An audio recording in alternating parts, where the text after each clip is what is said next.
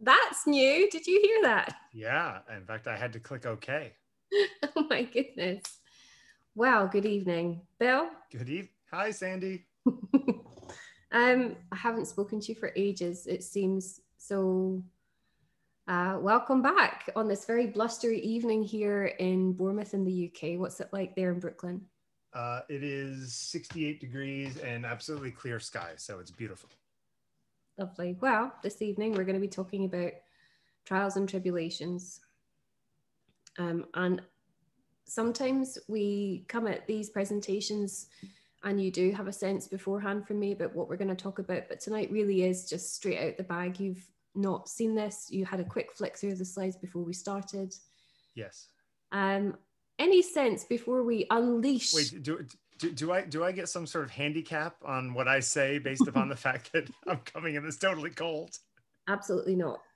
Okay, go ahead. Great. But do you want to give a sort of sense of the overview of what you perceive this to be about based on the title and then some of the things you've already had a glimpse of? Oh, I wouldn't dare to even try. Oh, Bill. Okay. So this evening, the selection of work is all female in that each artist is a female artist.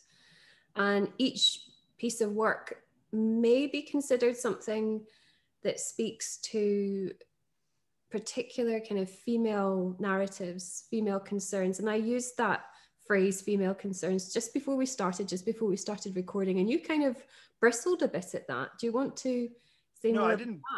I was just asking for a definition, and if there are concerns that are specifically male that would be called male concerns, or if it's just these are people concerns that more affect women because I don't know, more sexual crimes are against women, and that I mean the like statistical sort of stuff, or if there's actually elements of female life that do not exist in men. You know what I mean? And that's what we're talking about. I think these things might sort of unfold themselves as we are talking through the images we've got. Yeah. But I did want to start with Stella Vine and this painting titled Hi Paul, Can You Come Over? It's from 2003. And I'm sure that most viewers will understand immediately that it is a portrait of Diana, Princess of Wales. Yes, I was about to ask that.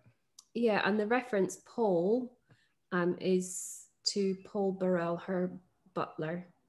Mm-hmm. And again, for anybody unsure or hasn't heard about this kind of portion of very recent British history, Paul Burrell as butler to Diana, perhaps there was some speculation that they also had quite an intimate relationship, perhaps an affair. And sadly, you will know that Diana died in a car accident in Paris. And there's a lot of like loaded up stuff really about Diana, what she means to a British identity, what she means in terms of a monarchy, how she challenges perhaps stereotypes, how she challenges our sense of identity as maybe royalists, maybe British, whatever it is. Did she mean a lot to you?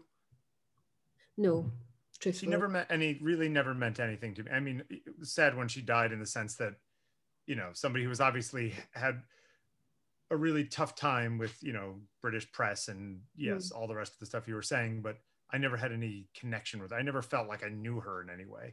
No, I didn't. But then, I remember, this is sort of just an aside really. I was living in Bournemouth. I'd not long been in Bournemouth actually, and my mum had come down to visit. And I was living in a small apartment shared with one other person. I think we had been up late the night before drinking or something. Anyway, there was this furious racket very early in the morning. And it was my mum who was beside herself with grief, having found out that Princess Diana had died. And I remember bringing her into the flat and she was crying and she was really, properly grief-stricken. And I remember thinking to myself that, as you said, it was very sad that somebody had died. but I couldn't fathom the depth of feeling that, you know, my mum would have for Princess Diana. It didn't occur to me that that should be a thing that I felt also. And well, I think in the British world, you could argue that if people have an identity of the crown and the royal family as like a defining aspect of being from the UK, therefore one of them dying is a little bit like part of the country dying in some way. You know what I mean? I like that sort of transference game going on. Maybe, but I just never had any of that. Anyway, go ahead. No, but I think in terms of our title, and we have to keep coming back to our title really to contextualize this a little bit. Trials and Tribulations, you know, you mentioned already, you know, Diana had a horrible time really at the hands of the press. She was at once idolized and in some ways kind of reviled. She was held Whatever up. Sold more papers that day. She was held up. She was iconic. She is iconic. And yet the way she was laid bare often was quite mean. Sure. And I think, you know, now in kind of current culture, and we see the kind of the rise of quite a wave, I would say, of hatred for Meghan Markle, for example, and how Princes Harry and William both at different times have responded and reacted to press invasion, especially regarding their wives and partners who've married into that royal family, into the royal fold. I think there's a lot of kind of reaction and tension between how a person is presented publicly and essentially taken to task, almost like a trial, really, for their actions, for their perhaps indiscretions. And this painting, when it was first revealed, was hated as much as it was celebrated. It was questioned and torn apart. In fact, even Stella Vine herself, perhaps at some point, used the description of it being a bad painting. I mean, Vine is a UK artist. She works in London. She's from Northumberland, I think, originally. She's part of the kind of Stuckist art movement. A prolific painter of celebrity and kind of that kind of quite satirical, cultural, wry humor, but always tinged with a kind of bitterness, something that's unpleasant in it. And I don't know if it's an unpleasantness that comes from Vine to us, the viewer, or if it's an observation of unpleasantness that's very subtle, maybe, from a wider audience, unseen by Vine, but felt through the presence of the avatar presence of these characters, these celebrity characters. You know, when I look at this, and I don't know this painting, it is interesting to me that you have a person who couldn't be more well-known in many ways, right? Who has a spotlight, a telescope, and a microscope all on her 24/7. Yeah. And yet in this painting, and in real life to a large extent, from everything that I've heard or read, she was very lonely. She was very alone. And, you know, there's this isolation of her. I mean, from a nerdy art, even just the, you know, the yellow of the dress and the blue of the background and all these, you know, corresponding colors and things. It's like she is isolated and alone and calling for somebody to come be with her. Yeah. Even though probably most of the time it's got to be a weird thing being watched all the time and yet feeling alone the whole time, you know? I mean, she was probably alone very little of her life, you know, after she joined the monarchy. Like actually not in the room with someone else, you know, busy, powerful woman talking to people and press and writing books and doing deals and, you know, humanitarian organizations and all the rest of it. I mean, this was not a person who didn't have contact with other people. And yet there was probably, she could probably count on her one hand the people she could actually trust. Well, you know, it's something I wrote down in my notes. As you know, I like to write my prolific notes before we start. Yes, you do. And I put trust here, and I've circled it many times. And actually, I put trust throughout this presentation for different reasons. But I think really, as you point out, purely visually, we've got, you know, the primary colors. It's bold, it's garish.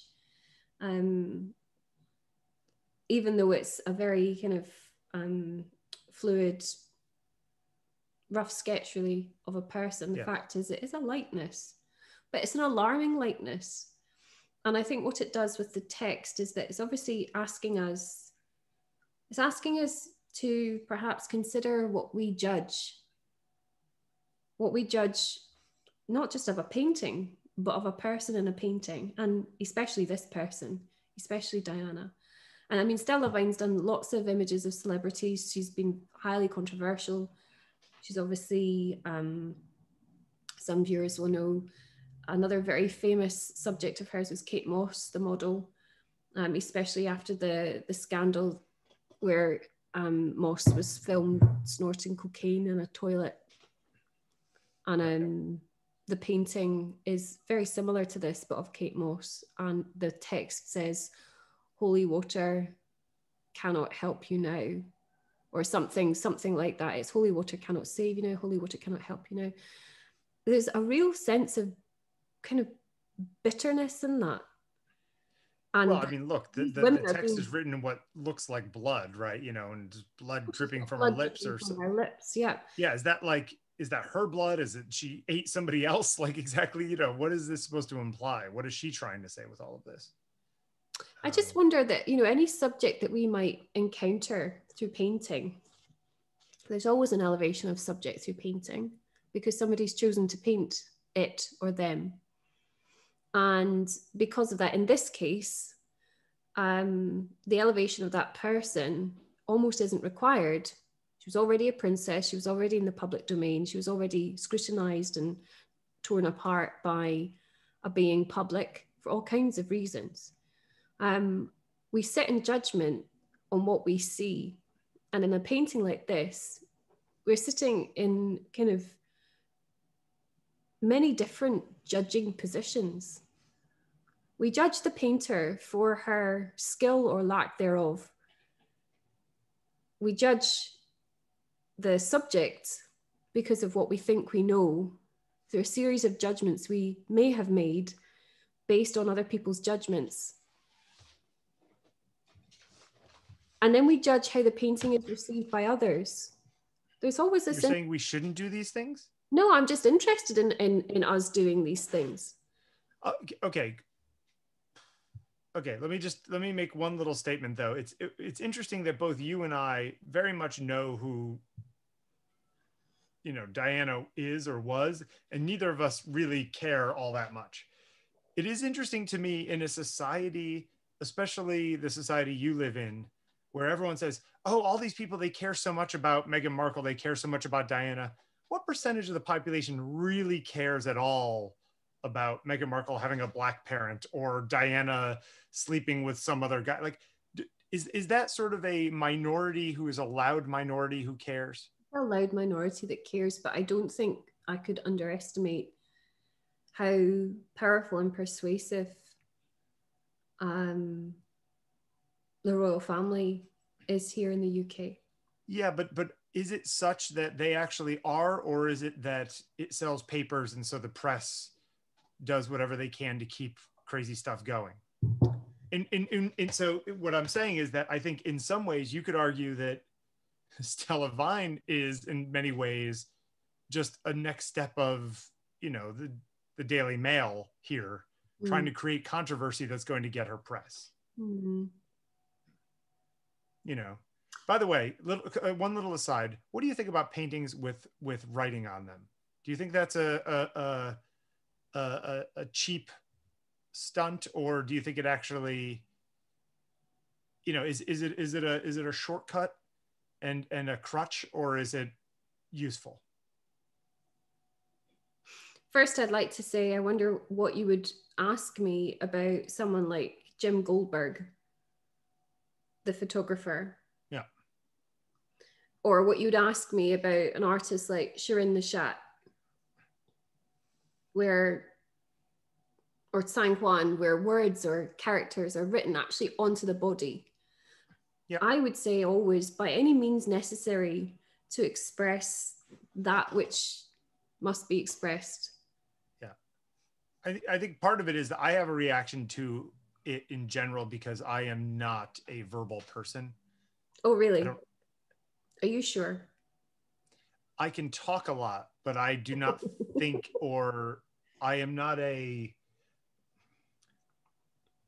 don't swirl every word in my mouth as I'm speaking or listening, like some people do. And so, to me, oftentimes when I see it, as there's a visceral turnoff when people use words in paintings or even photographs. To me, it feels like it's too literal. It doesn't leave enough to the imagination. Well, as you know, I mean, I like things that leave stuff to the imagination. Yeah, you want all the information and then still not make a decision, where I'd like to have very minimal information and definitely make a decision. Sometimes I think we ought not to be so fussy about, I mean, this is a huge area, but, you know, we ought not to be perhaps so fussy about what art really is. Sure. And, you know, in that sense, I have no problem with text-based art. Yeah. But the inclusion of text with other forms of art, such as in painting or in photographs, where there's an element of maybe purism, and one might say, well, I would like to see just a photograph. Well, that just photograph doesn't need further qualification, yet the fact that it has some kind of further qualification maybe is simply a part of, it's actually part of the painted medium, part of the photographic medium. Might not be produced in the same material way, but yeah, I don't have a problem with it. I mean, it's certainly a personal, yeah, it's just something that sometimes hits me, and it feels like I'm being yelled at sometimes. Not yelled, you know, I'm being in my direction. Yelling is happening in my direction. I'm not being yelled at, but you know, it's like the painting is shouting when there's writing on it to me. And I'm more of a subtle kind of guy myself, but that's fine. Sorry, Tracey Emin. Sorry. You threw us off our thread a little bit. Sorry. Back to Trials and Tribulations. Yeah, go ahead. I think really what I'm getting at, perhaps tonight is too clumsy a way for me to deliver this, but I did want to think about how women are on trial. You know, in the public domain. The artist or the subjects? Well, notice the women are subject and artist. Yeah. Across all the pieces we're going to look at. In this one, there's an element of, I guess, it's externalization, and also the fact that it's somebody so famous. You know, Vine doesn't know Diana, but she may feel or have felt as if she did know Diana because of her fame. Sure. In this one, there's a sense of, I don't mean reduction in any kind of negative way, but we're swept back up into an individual that is, dare I say it, commonplace, something that for some women would be highly accessible, even though secreted away into the box or the file that says stuff that we do in private that we don't want anybody to see. And that, of course, is what Emin excels at. She brings forward what is sometimes hidden, but nonetheless very real. And what I find so interesting about this work is how hated it is. You know, this painting is hated. and listen to the word. I really am using the right word. Hated. But is it hated because it was by a female artist, or is it hated just because people don't like the subject matter or don't like the art? I think a combination of all the things. I think the painting was hated because people felt it was a disgrace that such a painting ought to command any kind of attention at all. Yeah, it's like piss Christ or something like that, like the Yeah, equivalent it of was that kind of thing. exploitative. Sacrilegious, yeah. You know, all of that stuff. This also loathed.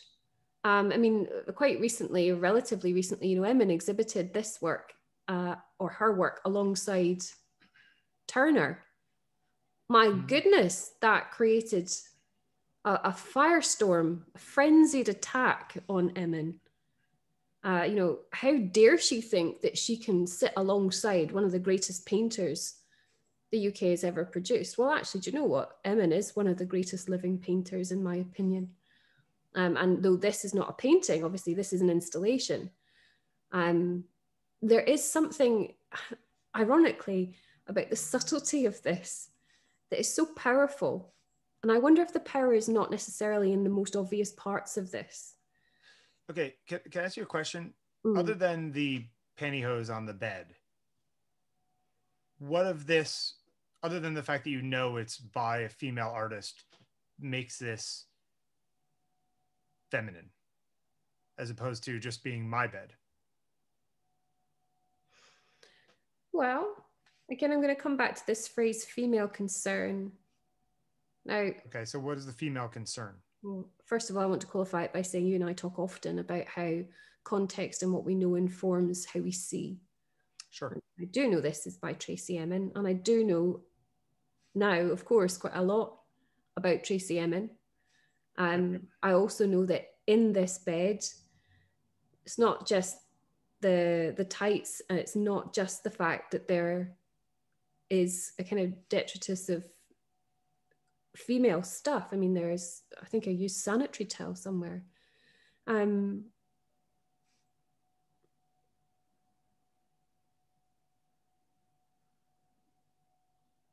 know that it's a bed of her depression after a relationship broke down. Yeah. I know that it's a bed that is made to appear as if it is the bed of somebody suffering. Now, other people read it as the bed of somebody who is slovenly or somebody who is to be cast out, somebody who is other. And again, is it a female bed? Well, unavoidably, yes. I would say so. And that has nothing to do with the value judgments about its mess, but it has everything to do with those things included that may be in themselves like red flags to some viewers. Again, there's that notion of like exploitation or salaciousness for the sake of it or something. But actually, everything speaks about suffering. It's a personal suffering to Tracey Emin, but it's also female suffering. See, that distinction is the one that I can't quite get in. I mean, yes, okay, there's use sanitary napkins, of course, that's a female thing. I look at this and see, you know, vodka bottles and cigarette cartons and a disheveled bed. And if you tell me this person just got out of a terrible relationship, or, you know, a relationship, a serious relationship, theirs broke up and they fell into this huge depression and funk, this is a unisex situation to me. Yeah, there are lots of elements, of course, that are unisex. Yeah. And, you know, you and I, again, off camera, talk about this, and we want to, I'm going to speak for both of us. I hope that is okay, Bill, but obviously we want to be extremely sensitive to people listening and what they may feel about gender and privileges of gender identity. And of course, what we say is our opinion, only our opinion.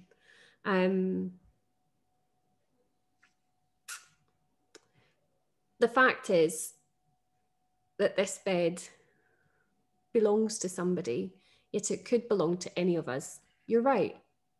Could belong to any of us. I'm just saying the pain that she feels, is that specifically female in some way? No, and I don't think that was the point of the work. Yeah, I am putting Okay. it here because I do want to discuss this idea that here is a female artist who exposes her truth because she must express. She must express. She's compelled to express. See, I feel like that entire sentence you just said, take out the feminine pronouns and make it, this is an artist who must express their thing, and it still works. Yes, I know, but further to that, what I would say is that the backlash against this work, well, there is misogyny in the world, especially when it comes to was so misogynistic. Sure. And I have to say, you know, Tracey Emin perpetually is in the dock. And just as an aside, I haven't put it here, but again, some of you will know that Emin has been very, very unwell this past year. She had to have her bladder removed. She had a very aggressive tumor in her bladder. And because she's Tracey Emin, she's been, in my opinion, brave enough to share every single detail, it seems, with us about her experience of having major surgery, of having a life-threatening disease, of feeling the lows as much as one could express those lows. Sure. And she made a photo diary of her body throughout the entirety of her treatment. This is more recently, this is just last year. I mean, how many people have sought to shame her for sharing those images of her bare-breasted, what's it called? Not a colostomy bag, a urostomy bag. Sure. You know, she is bearing it all. Again, I speak almost every time now about this idea of generosity. I can't think of anything more generous of an artist than to share these profound and deeply personal aspects of their lives. Is part of that sort of the UK, oh, we just don't talk about that kind of thing, dear, kind of element, the sort of private life, don't bare your private life, no one wants to see it element? Or is it specifically maybe, about her being a woman? I don't know. It's so puzzling because, you know, this country, again, it's hugely generalistic, but there is such an appetite for reality television, for example. Well, that is the funny absurdity of it all, right? Is that, you know, you both want people to be private, but you also want to get in everyone's business and watch Big Brother or whatever, right? This is so I've never understood any of it, so it's right over my head. But sorry, didn't mean to. So when a woman, you know, shows up, like Emin has shown up, she is a beacon, really. I think she's a beacon. And I think also just want to mention, you know, this is an installation. It's been bought recently for something like £250 million. No, I'm talking rubbish. It's £2.5 million. It was estimated to sell for about 800 grand, I think. And it surpassed that at auction. And art like this cracks me up just because if you bought it as an art person, what would you do? Set this up in your giant living room of your mansion? Well, it was owned by Saatchi himself, and he actually had a special room with it in his house. Anyway, when it went up to Edinburgh, the curator up there, Alistair Elliott, I think his name was talking, I think in The Guardian or one of our broadsheet newspapers, about how they found other stuff that people had chucked on the bed whilst it had been on exhibit. Yeah. And like they found an additional like odds and sods, you know, bits of litter had been thrown on there, but they also found like a note from somebody saying how much this work had really moved them.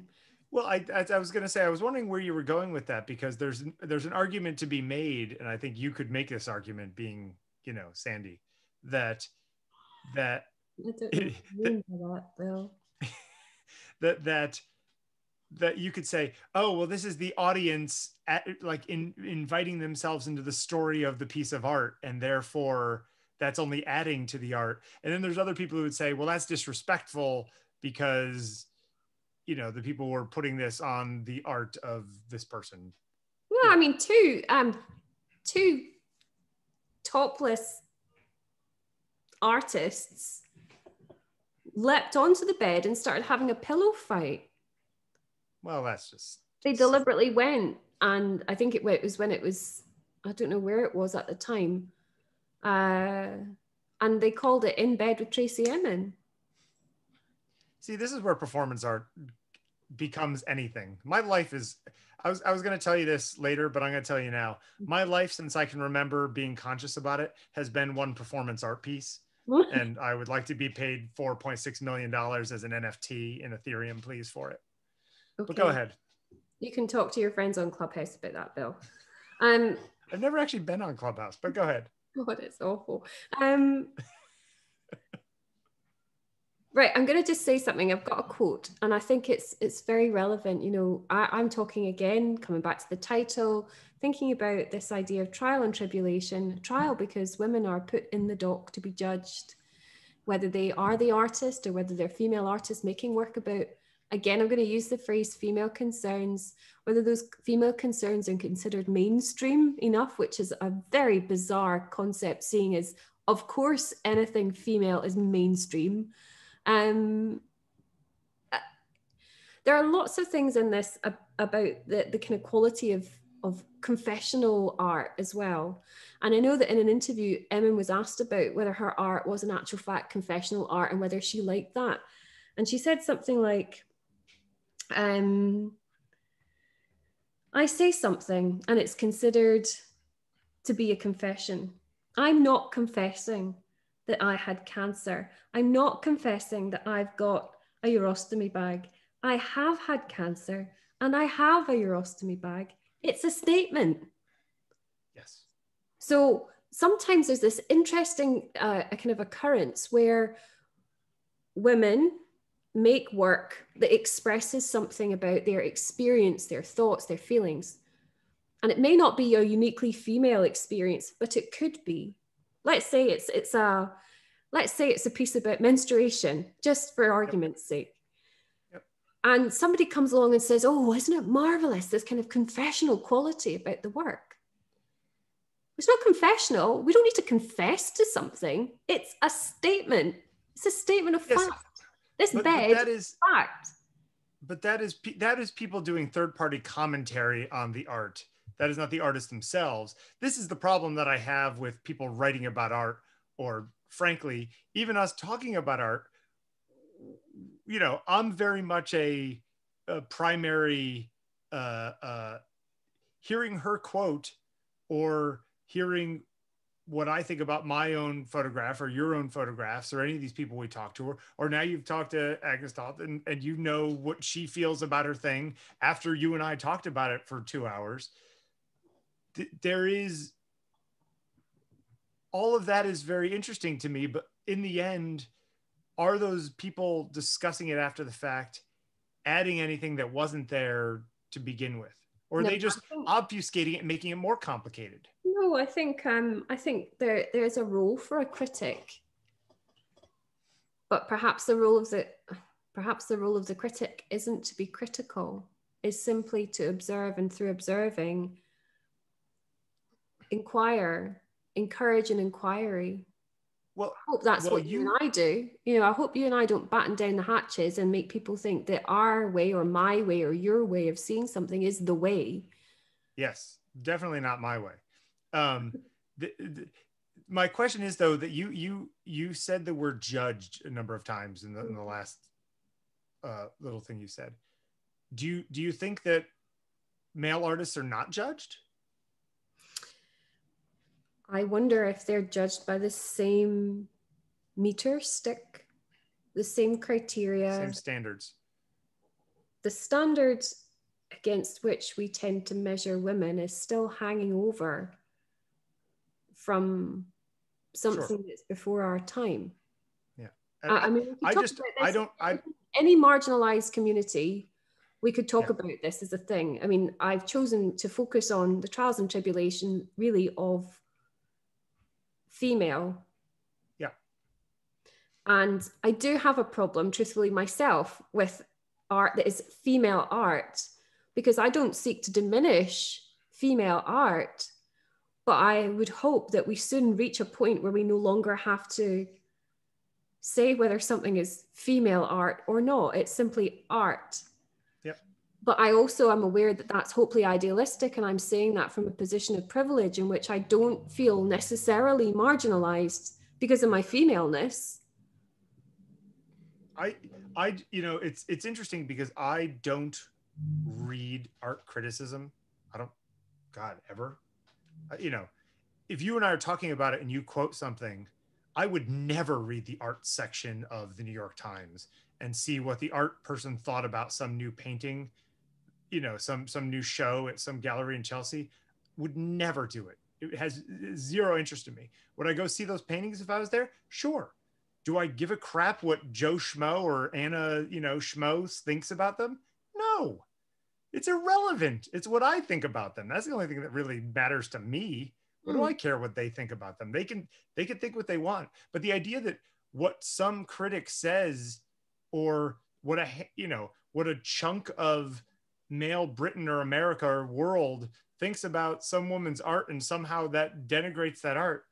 Who gives a hell with those guys? There is a sense that by encouraging kind of discourses around art, we are learning for ourselves. And it doesn't mean learn from the critic what to think. I'm not learning that from the critic, but I am then engaging with an inquiry that critic might sort of prompt for me. And that's where I think the value of it is. I tend to have a much more I tend to view the critics as self-serving, know-it-alls who are just trying to get more notoriety. I don't think that especially if I listen, music criticism, what some music critic thinks about, Billy Joel's 52nd Street, I don't care, because it's a great record. Doesn't matter to me. Like, you can say what you want. There are plenty of fantastic records that have been completely panned, and plenty of records that got 5 stars that I've listened to and thought, you think this is a good song? This song is terrible. But hang on, Bill, just a second. Yeah.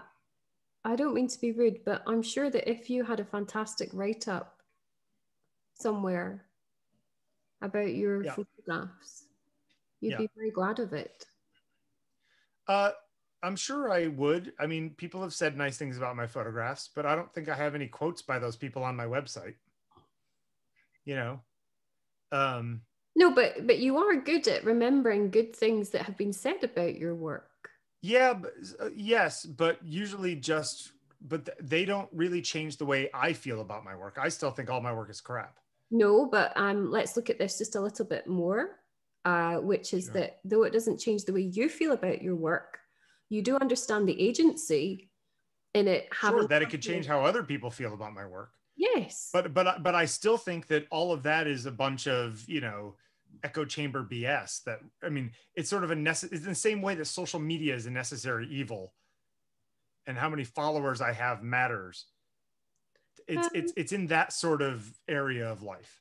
I think I'm feeling a bit disgruntled because I see that actually you and I have a regular slot and we talk to each other about art.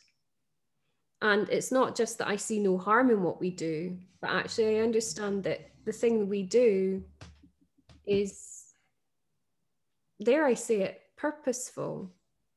Yes, but you and I are not doing this for any self-aggrandizing purposes.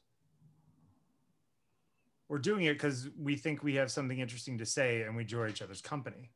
So I think the first part of that is a self-aggrandizement. So I would say that we enjoy each other's company mostly, although frankly, right now I could wring your neck.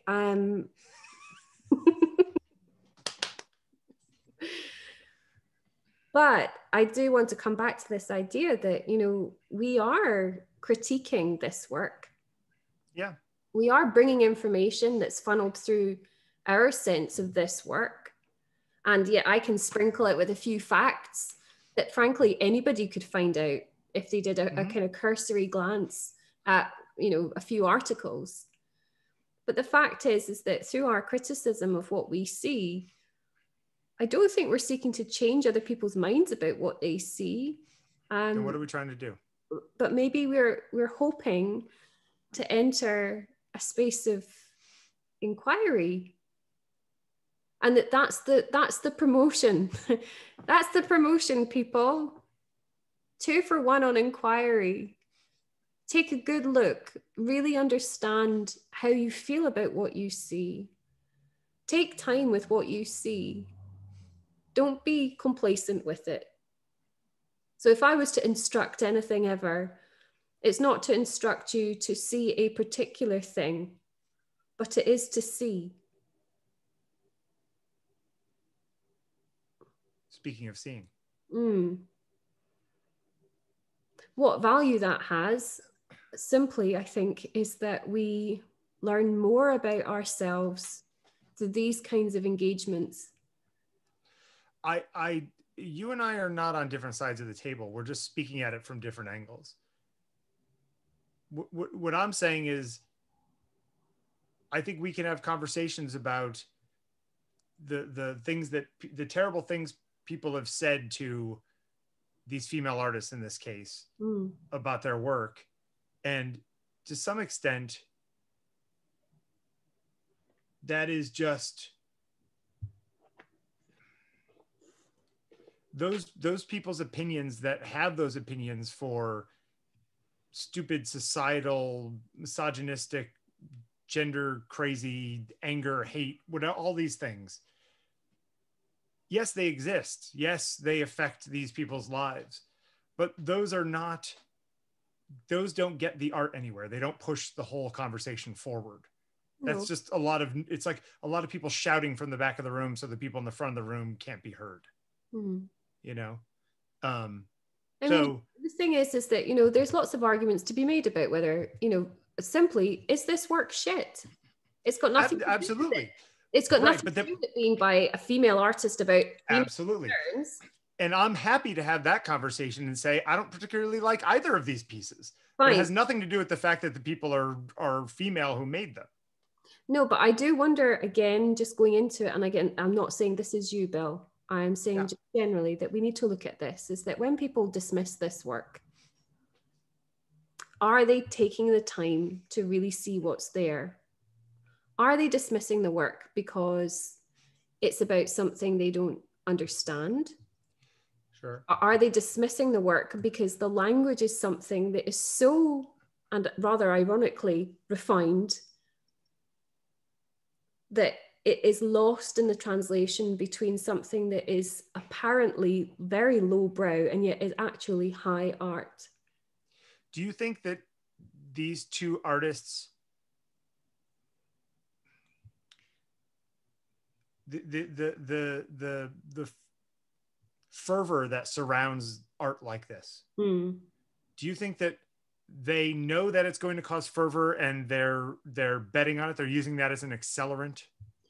I think, if not the artists themselves, and I think Charles Saatchi, for example, does an amazing job of scooping up new art, new talent, so to speak, and transforming it from something that would otherwise be maybe forgotten in a minute to something that has a longer lifespan and a greater value. And I'm talking a kind of fiscal, financial value. Sure. This work, however, I would say that the Emin work has a value in all approaches of what I think of as a contemporary art paradigm. Historically, it will fit in not just a young British artist YBA movement.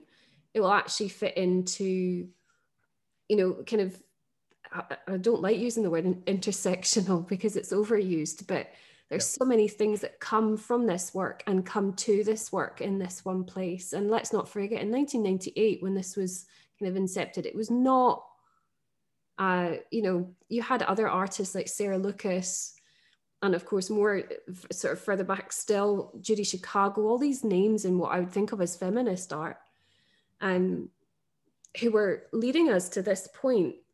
But I'm not sure this is feminist art. Yet I think the reaction to it treated it as if it was an aggressive feminism.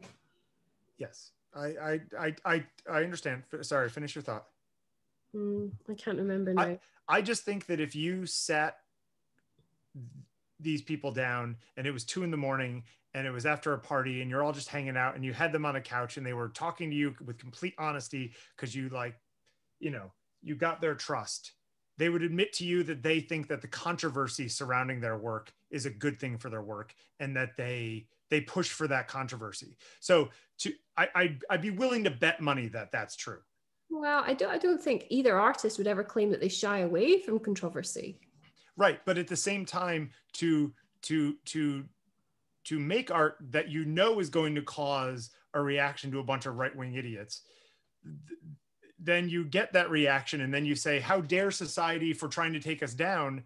It's like, well, you kind of said, "Come on, punch me! Come on, punch me!" And then the person punches you, and they go, "Well, why did you punch me?" It's like, well, because you wanted them to punch you because it's better for you. I don't necessarily trust people's intentions all the time. I'm very cynical when it comes to that kind of thing. All right, so go ahead. Now we're jumping back to 1610. So we definitely can't get this artist on the phone. No. Artemisia Gentileschi. I think this artist is fabulous. Mm-hmm. A Baroque painter, doing what Baroque painters do when they do things really well. This is her first recorded painting. So this is still when she's probably, I think she's about 17 when she made this. It's got some skill. It does. I mean, there's parity with Caravaggio, and actually her Judith beheading Holofernes is by far and away the better version. In fact, she painted many iterations of that.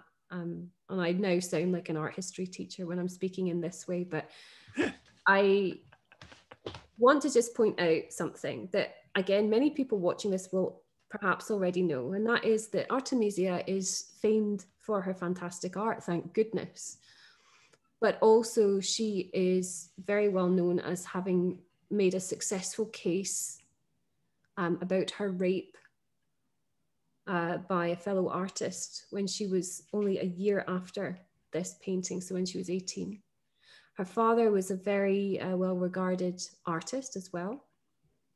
And in actual fact, sometimes we might read about them sort of together, Padre e Figlia, or Filia, I can't remember how to say it, but there's lots of examples where they perhaps exhibited together.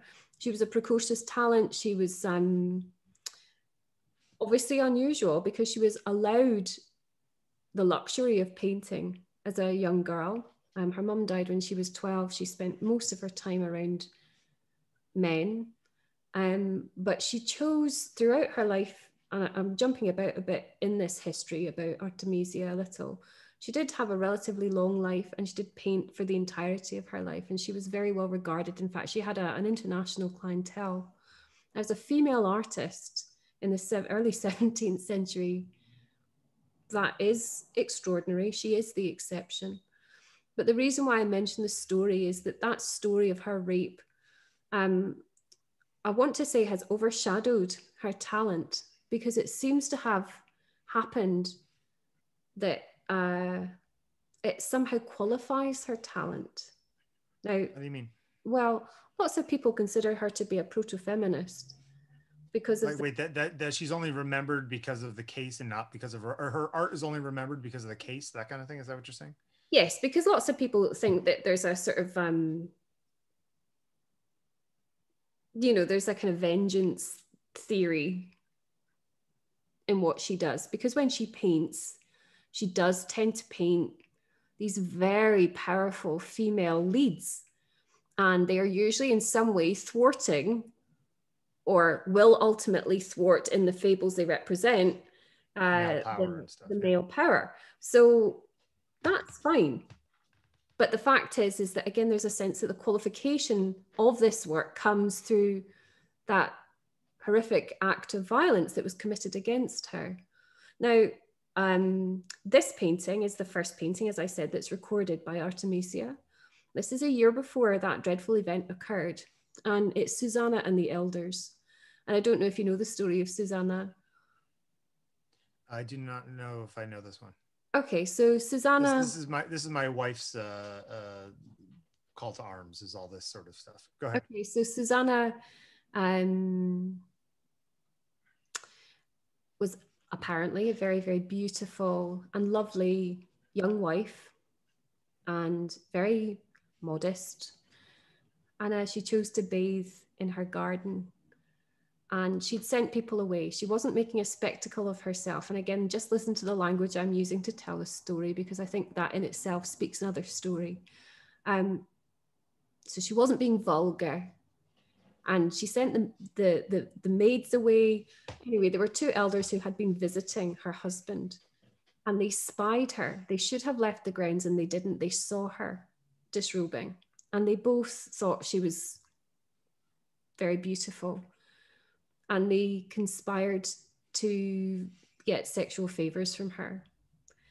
And when she resisted them, they threatened her with a lie.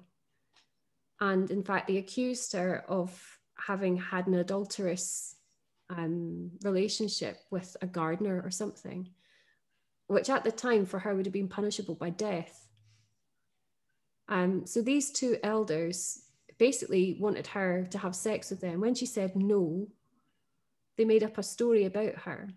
Anyway, the long and short of it is that Daniel comes along, and he doesn't want there to be any suffering of innocence. And so he champions Susanna, and he cross-examines the two elders. And of course they give, contradicting accounts of where they saw this act of adultery taking place and so on. Anyway, the reason why I put it in with trials and tribulations, one is that, of course, there's the trial, an actual trial that Artemisia herself did go through. And though I said I don't want to overshadow her painting with that story about her own life circumstances, the fact is it is a fascinating story to have about one of the only female painters we know about. It doesn't mean there were not female painters. Of course, we all realize that. But the fact is that she was well known, well regarded. She was commissioned frequently. She was, as I said, an international clientele. She was well connected. But she was painting always about these stories of females who face the scrutiny of others because of their gender. Females who come under fire. Females who are cast in doubt and in shame. And even though this painting might seem in some ways triumphant because of the way the story pans out, and of course these two scheming elders, they themselves are then punished in the story. But the fact is, it's Daniel, another male, who has to champion Susanna for her to survive. Sure. In the same way that there's a connection here. Hi, Paul, can you come over? I'm really frightened. Now that is a dreadfully poignant thing for anybody to utter. But the fact is that we have a princess, enormous privilege, asking for Paul, her butler. Yeah. An implicit sense that there's a necessity of a hero. Now, for Emin, and this is also why, frankly, I love Tracey Emin, and people who hate her, I want to always try and understand others, but I can't understand why people hate her so much. I think she's amazing. She's not asking to be saved. She's just asking us to look. Now, Artemisia, very special, but there is a sense that in every story that was available to her at her time was always punctuated by a savior, a male savior. And even though she painted strong women, and even though she's considered to be a proto-feminist, that's not diminished. But the fact is that the stories that were available, as I said, were all about something good coming from male power, even though the bad part comes from male power too. It's interesting that you say I didn't know the stories about her or anything that happened to her. So when I look at that painting, I just see somebody and think, wow, this person really understands proportion and shadow, and like that it's funny because sometimes you see paintings and you think, oh, those, you know, heads were painted after the bodies. You know what I mean? You know, when you can sometimes look at old stuff and you think, oh, those proportions aren't quite right or whatever. It's like, this is lovely and perfect. Well, it's right. But what's interesting about it is that not knowing anything about her, I'm just judging her on the proficiency of her paintings and how lovely it is. You know? Interesting words. What's that? Lovely? I just wonder, you know, sometimes we're not conscious of these things, are we? But it's so telling. The words we use. You've called me on the use of the word lovely before, but I do use it with men and women. I like the word lovely. That's not a loaded term. Mm-hmm. Is that what the word you were commenting on? Mm-hmm. Yeah, I guess what I'm saying is that some people would say, well, what we need to do is judge them on their work that they made and what they were trying to say by it and all the rest of it, and not by the circumstances of their life. And in this case, having been raped and going to court and all the rest of it, that case, that is irrelevant. I knew nothing about those things, but I was judging this work very highly just upon the work. In some ways, isn't the way that I'm looking at this the way that people would want somebody to look at that work, to judge it on its own merits?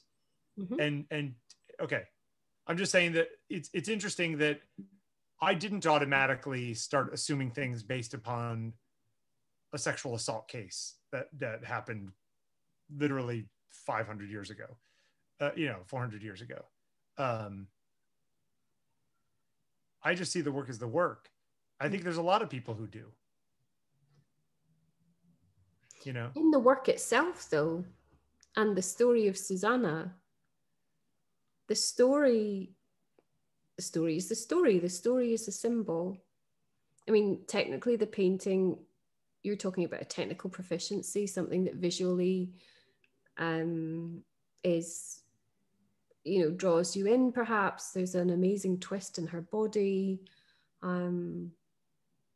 a lovely fleshiness to her as a nude study, for example. Yep. And then this omnipresence, the two figures above, the huddle that weights her down. It's very clever, and also it's vertical. So, you know, in paintings of this period, you would normally find wider canvases with a kind of greater range across a horizontal.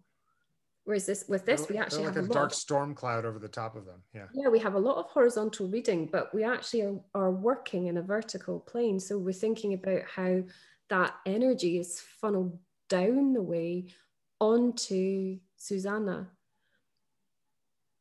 And bearing in mind, you know, Artemisia would have been 17 when she painted this. Yes, but at the time, you know, myths and stories were a very common subject of painting. Yeah. You know, so it's not like she was going out on a limb by doing that. Well, no, but what I would say is that, for example, I mentioned already, she painted maybe 7 iterations of Judith beheading Holofernes. And there is kind of parity between her painting and Caravaggio's very famous painting. I think he made 2 versions. Both, I think you can see at the Uffizi in Florence. It's a hack museum. That's a bunch of junk there. Oh, it's just so glorious. I know. It's not actually, you know what's nice about the Uffizi? It's not so big that it's overwhelming like the Louvre or even the Met are. It's big, but you can go through it and not walk out feeling exhausted and feel like you missed half the stuff. Anyway, go ahead. I don't know. Can't remember. Anyway, I thought I'd show it here because we've got different layers then of trials and tribulations. I plan to look up more of her work later. You'll really like it, Bill. Okay. Yeah, I'm sure I will. This is the kind of stuff I like.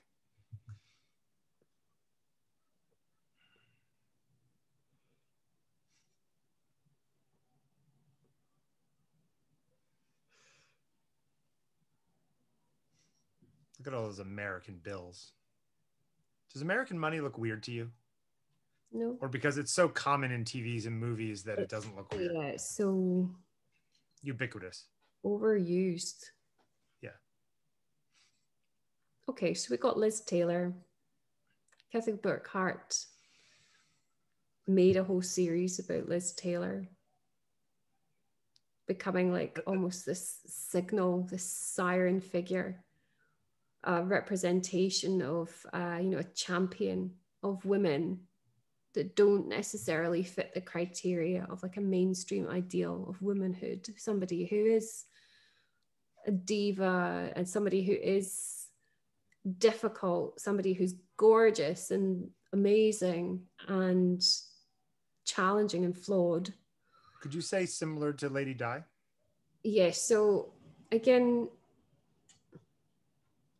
I had hoped to curate in this little slideshow something that would hang together nicely, like lovely. But Hell to Pay, it's Cat on a Hot Tin Roof. Obviously, the original play is Tennessee Williams, but we know Liz Taylor, I think it was 1958, maybe something like that. The movie version came out with Paul Newman.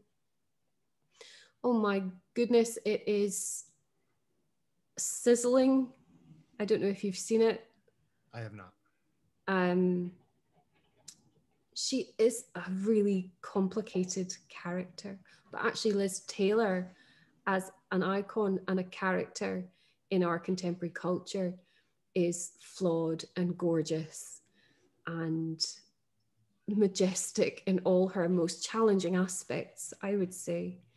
And I think here what is being called up, again, similar to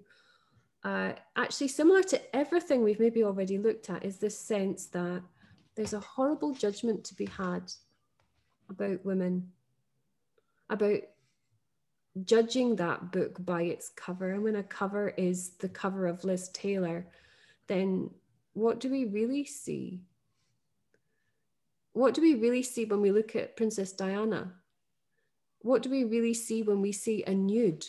Much as this is a classically beautiful nude, it is a classic nude study of female.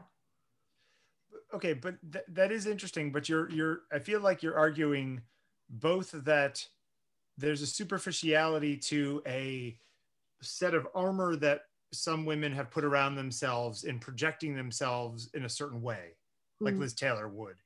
You know, Liz Taylor in the movies or Liz Taylor, the actress out in the world, is not the Liz Taylor you would have at 2 a.m. sitting on a couch talking to you honestly. See what I'm saying? Mm-hmm. But at the same time, you're also claiming that a woman completely devoid of any clothes is also not actually that woman. Am I? I'm asking. It feels like that's what you're implying. No, I think all I'm suggesting is that we've got symbolic forms. Oh, that's true. And I mean, in this case, she's literally been painted in black and white. We are symbolic form. Yes. Well, I think everything and everybody is to some extent.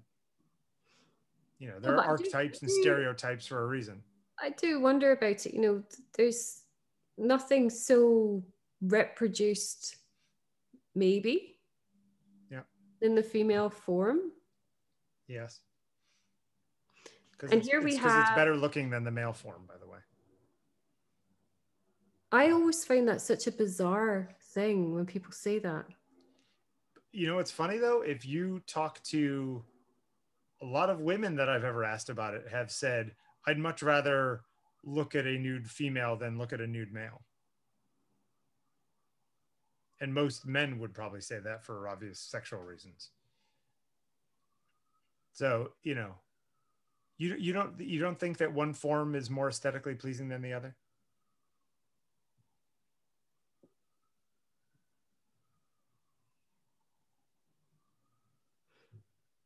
I think each form has its own authority. Okay. And yes, you're right. The female form is beautiful, but I could take that into all form has the potential to be beautiful. Sure.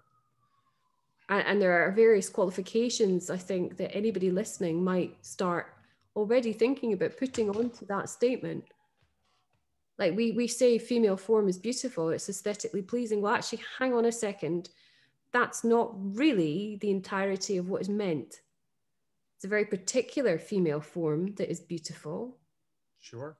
But that particular form has changed over the years.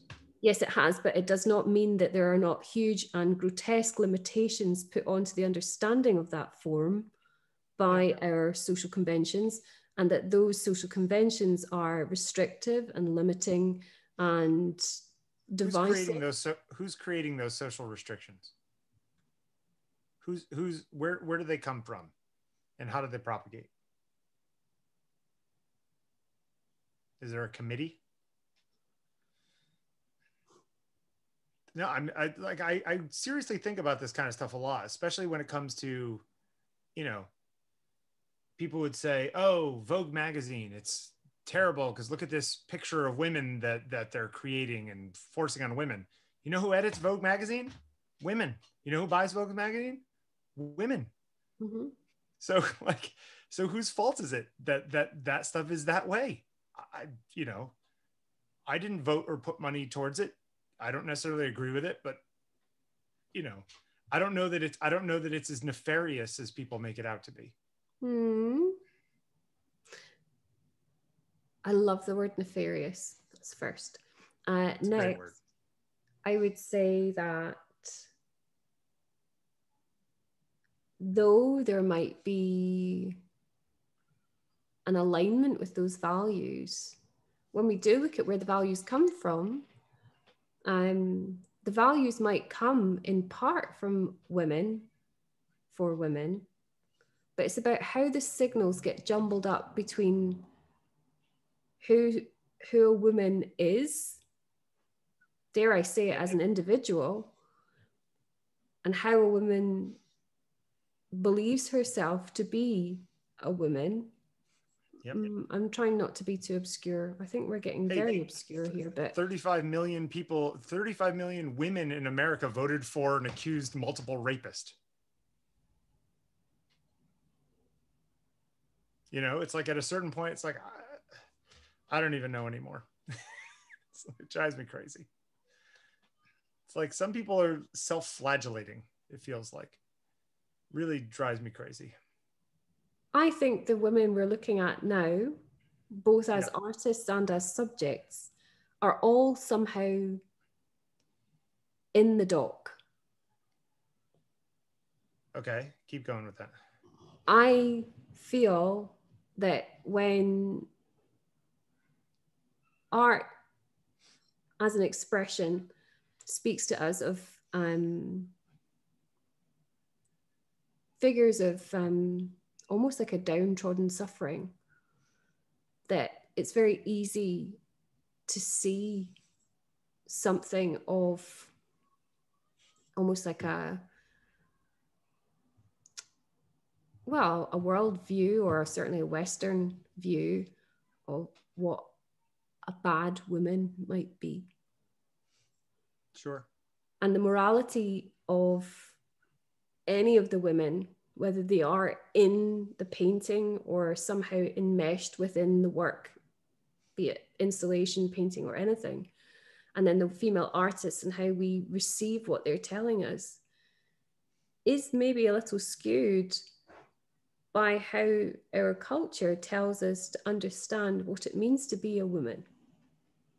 And of course, that understanding is available to men as well. I do wonder about this, like, what is the male understanding of what it is to be a woman? And of course, such a generalization in itself is really, really divisive and can be really toxic in terms of. It is, but even if you asked men how they view dangerous woman, say Liz Taylor in this sort of realm, right? She's dangerous. And Newman himself is dangerous man. A dangerous man is sexy to a man. A dangerous woman is probably sexy to a man.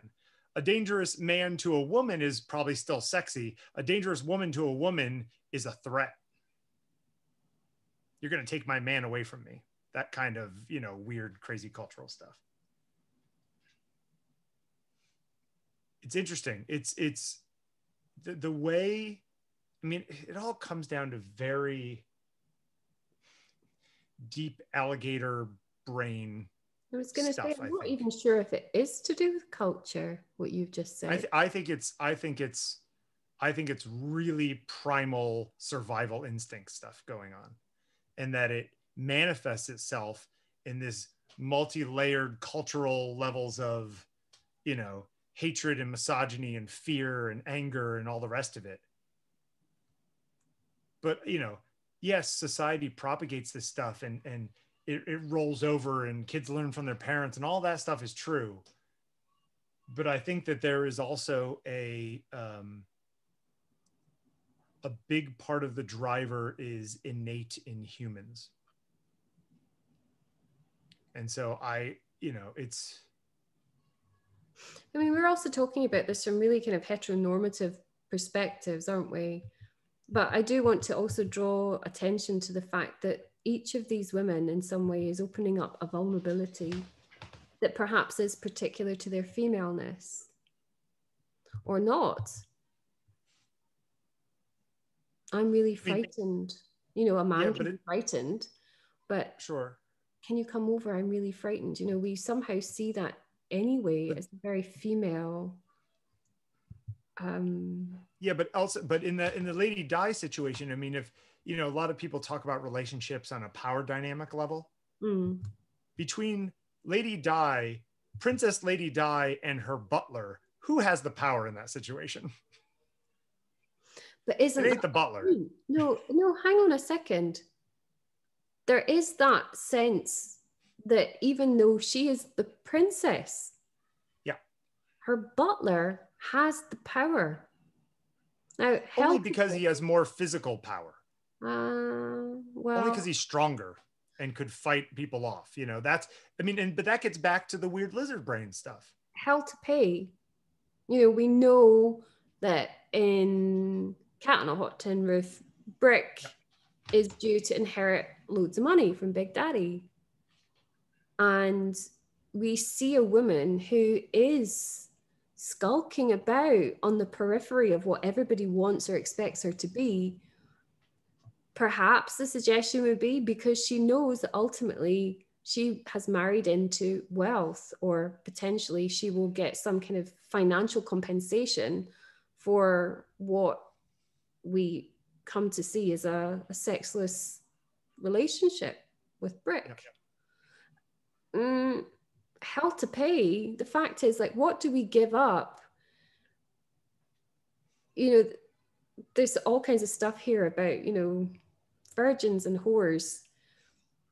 Are we selling out? Are we selling ourselves? What are we selling to or buying into?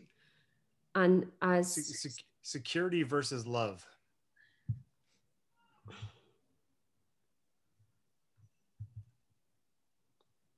These women are challenged, I feel, by the expectations put on them because of their gender.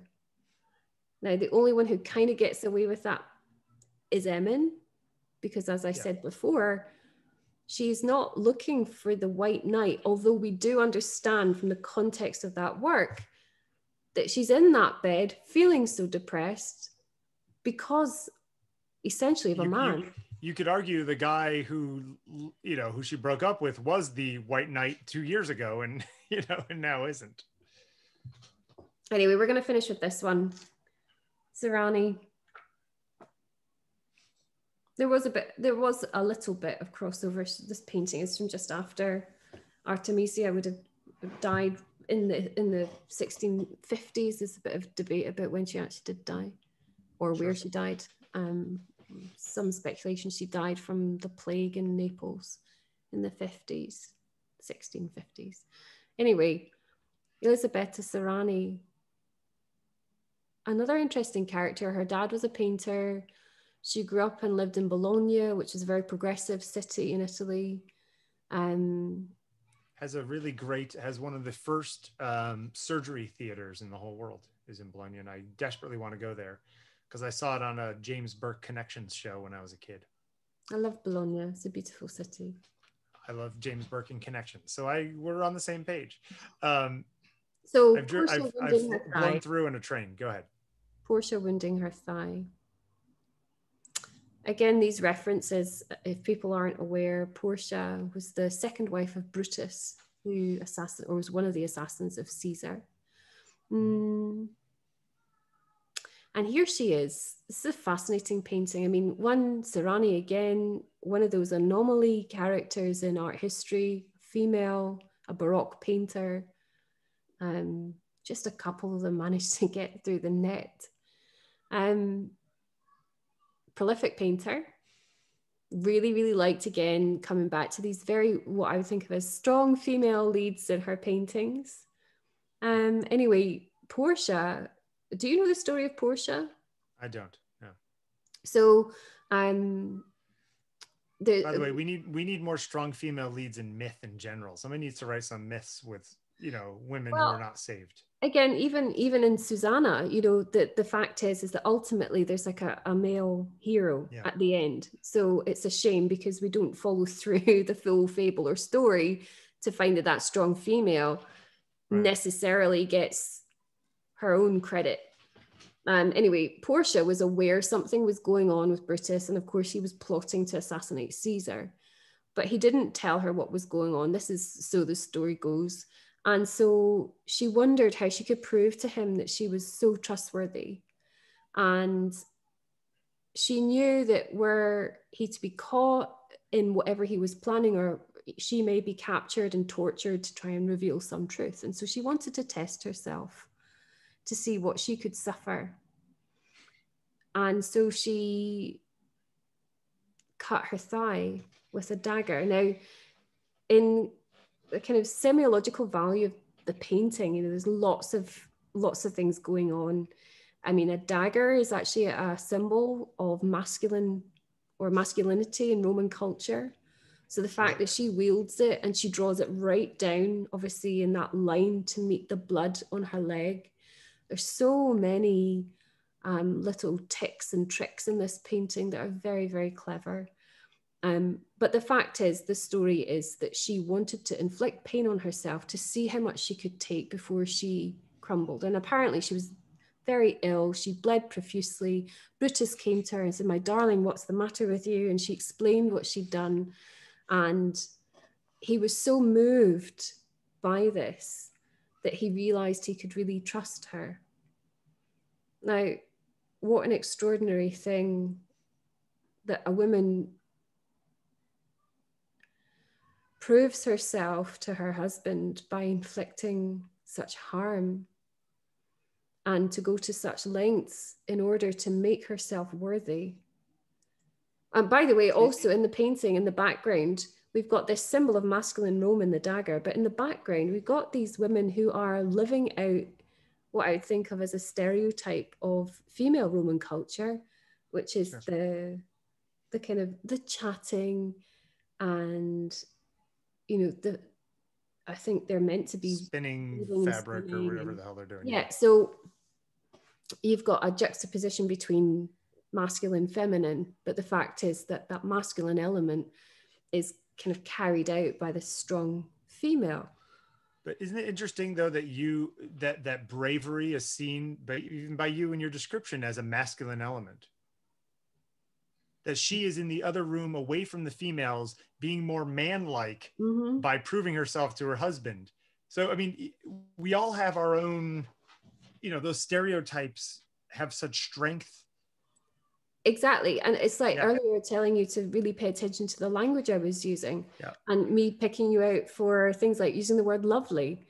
We are utterly enmeshed in our cultural codes, and whether we like it or not, Yep.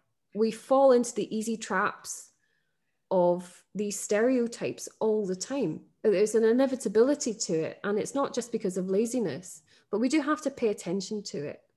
And do you feel like though that if I saw this painting though and I saw this woman and I was there at the time, with today's thinking, I would think she needs to go see a psychologist who talks about cutting, because this woman obviously has some things going on that have nothing to do with her trying to prove herself to her husband. So it's so funny how over time, even the actions of people in a myth or in a story or in a painting, or the way the way things happened decades or centuries later, the interpretation within the society could be completely different. Nonetheless, I would get still the feeling that she was somehow holding herself to account. Do you think that she's brave for having done this? Or do you think she's psychologically challenged for having done this?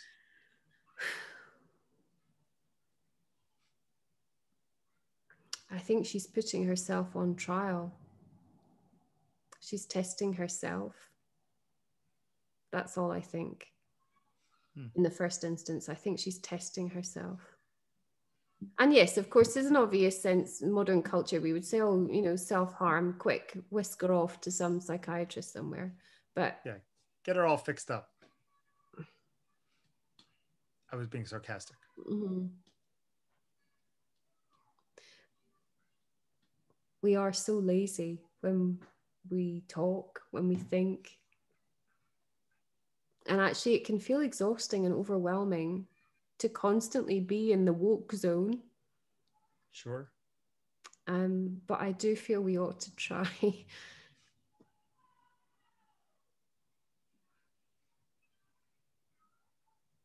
It's interesting, though, in this case, if this was painted by a man, would you still have the same interpretation of the female subject in it?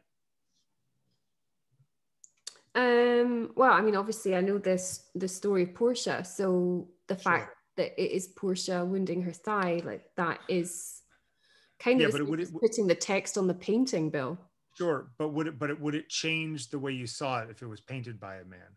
Would you seek or come up with different interpretations of things that he had put in there that were different than the story, or masculine elements that shifted things in a different direction of whatnot?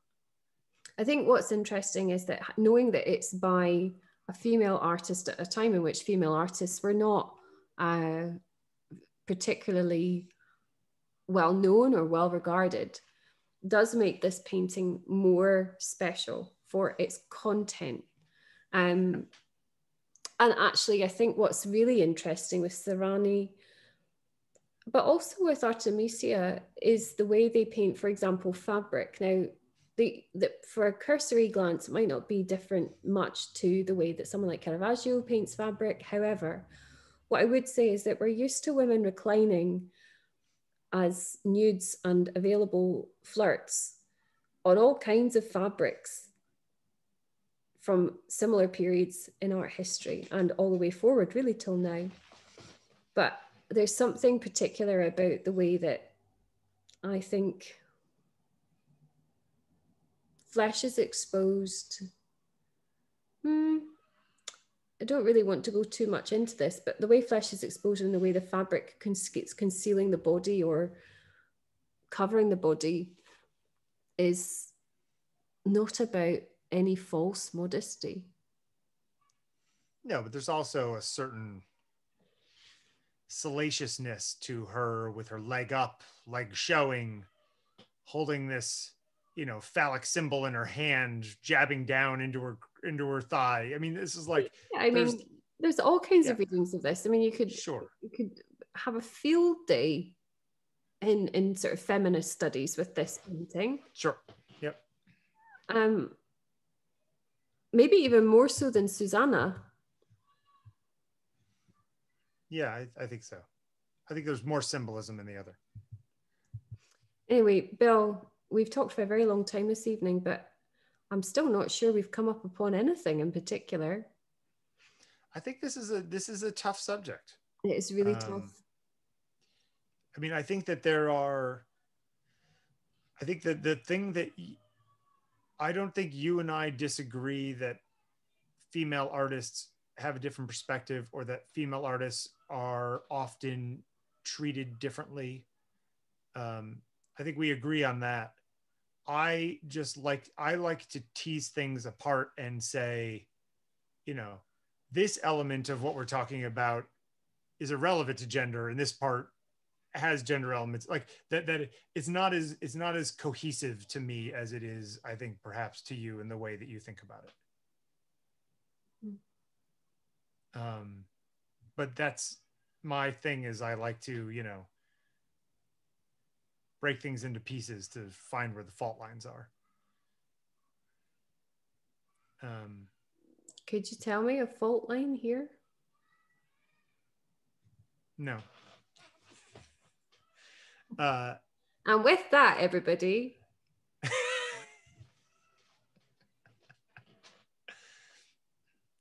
next week, are you going to give me something easy? This is a hard one. No, I'm planning on making them harder week by week. Okay. So if we ever actually meet in person, I'm just going to be a shell of the person that I was before, because I'm so downtrodden by we can do, speaking of seeing, episode that's called What You Once Were. It's just pictures of me in different states of disrepair. As long as it's not different states of undress, Bill. Anyway. Oh God, no. See you soon. See you later. Bye, Sandi.